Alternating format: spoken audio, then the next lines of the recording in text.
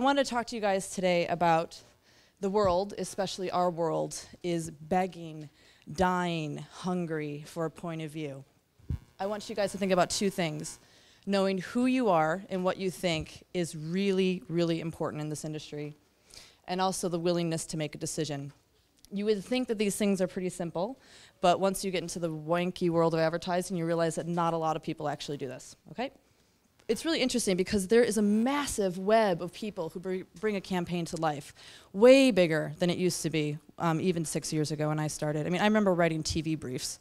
I can't remember the last time I wrote a TV brief. Like, you just don't write briefs like that anymore, you know? And the teams that we have internally and externally that are making these campaigns come to life are just huge.